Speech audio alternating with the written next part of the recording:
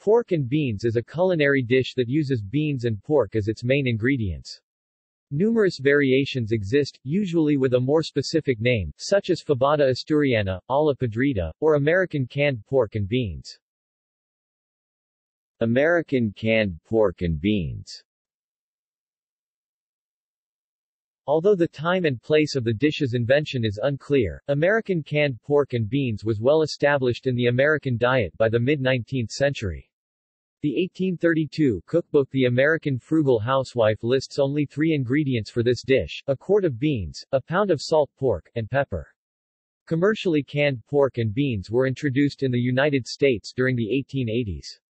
According to the 1975 Better Homes and Garden Heritage Cookbook, canned pork and beans was the first convenience food.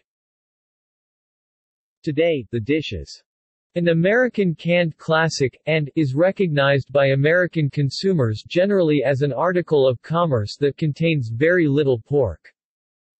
The recipe for American commercially canned pork and beans varies slightly from company to company, but generally consists of rehydrated navy beans packed in tomato sauce, usually made from concentrate and which may incorporate starch, sugar, salt, and seasoning, with small chunks of salt pork or rendered pork fat.